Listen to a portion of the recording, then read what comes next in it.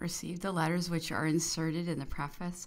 Sixth, interrogated by Sir Hudson Lowe whether Napoleon Bonaparte had directed or commanded me to make a communication which I had done to him. B's, that he, Napoleon, had told Lord Amherst, neither of your houses of parliament can oblige me to see my executioner, or whether I had repeated it without having had authority to do so from Bonaparte. I answered that Napoleon had said, if I were asked any questions about the conversation with him, I was permitted to mention it.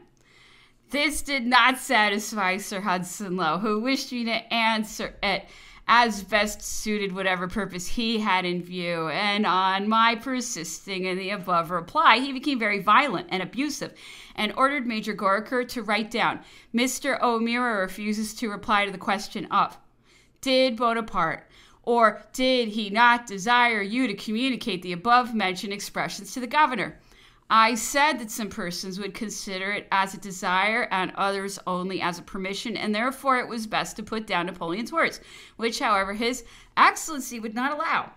Seventh, Sir Hudson Lowe sent for me at 6 o'clock in the evening, when after having made some inquiries about Napoleon's state of health, which I told him was not so good as the last time I had reported, he said that if General Bonaparte thought he should gain any further relaxation in the restrictions by confining himself to the house in the manner he did, he was mistaken, as he, Sir Hudson, without an order from government, would not make any more alterations in the regulations, even if he were worse in health.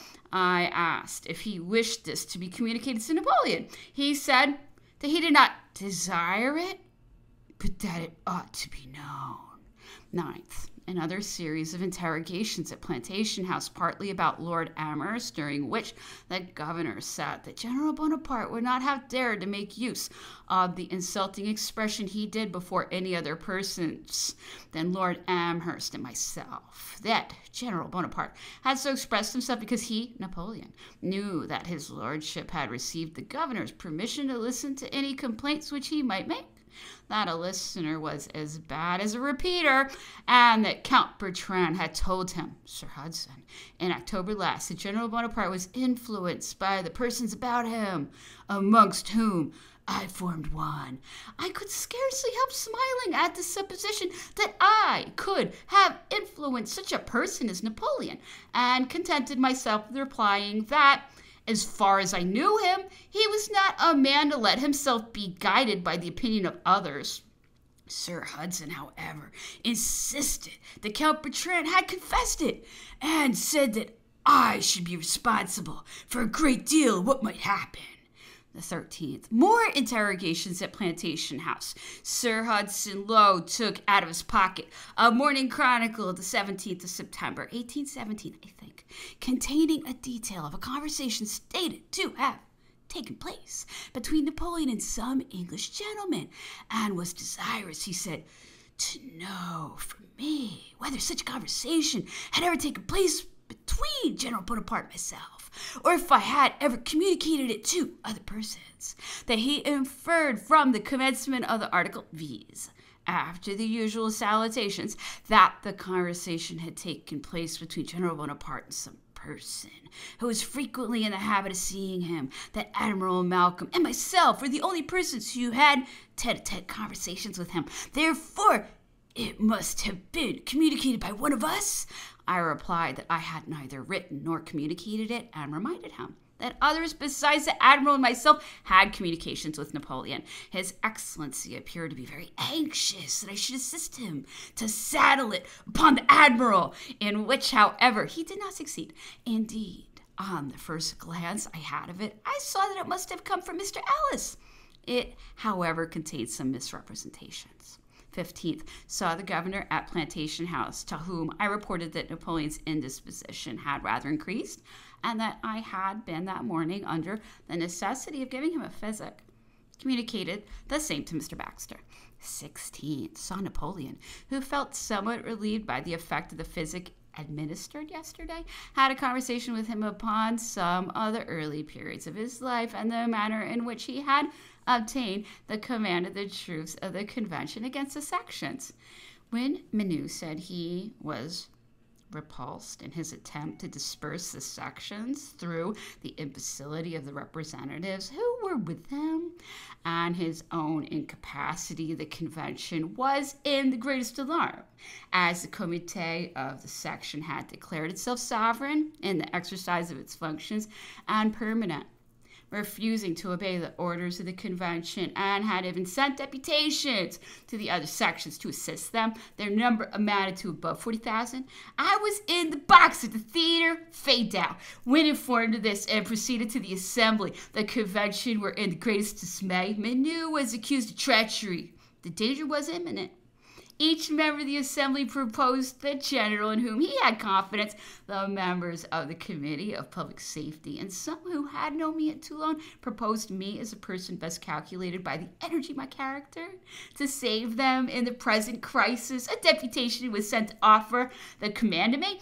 I balanced, however, for some time before I would accept of it. It was a service I did not like, but when I considered that if the convention was overturned, the foreigner would triumph, that the destruction of that body would seal the slavery of the country and bring back an incapable and insolent race whose reflections and destiny decided that I should accept of it. I went to the comité, pointed out to them the inconvenience of having 3 representatives with the troops who only serve to impede all the operations of the general. The committee, perceiving that there was no time to be lost, proposed Barras to the convention as general-in-chief and gave the command of the trousseau were to protect the assembly to me. The measures that I adopted, as I explained to you before, saved the convention with very trifling loss of men on both sides. 20th. Went to Plantation House according to orders. While I was speaking to Mr. Baxter in the library, the governor came in looking very angry and asked in a rough and abrupt manner what communications I had to make respecting General Bonaparte's health. I replied that no permanent relief for the better had taken place. Has he been out of the house? He has not. Has he been in the billiard room? He spends a considerable portion of his time there every day. How does he employ his time there? I cannot tell, sir. Yes, you can, sir, replied the governor, regarding me in his customary manner. You know well what he does there. You do not do your duty to government. His Excellency then walked about the room, stopping occasionally and regarding me with his arms crossed over his breast in a manner which it is difficult to describe, and bursting out in furious exclamations. I contented myself with taking out my watch to ascertain the length of time he contemplated me in this manner. I thought more than once that he meditated some act of violence. This composure and silence appeared not to be what he wished, and he began another series of interrogations in his usual manner relative to the name of the person who had given me information about 12 months ago that Lord Liverpool had interfered and prevented my removal from St. Helena.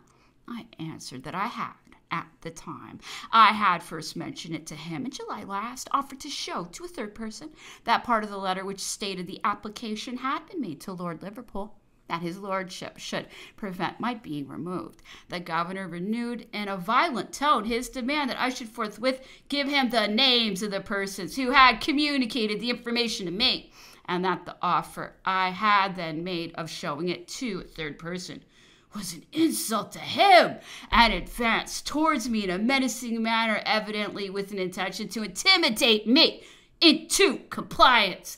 I answered as before, which drew forth another demand of the name with an increase of violence. I said then that as my replies only brought upon me abuse, bad language, and bad treatment, I must decline giving him any more answers on the subject.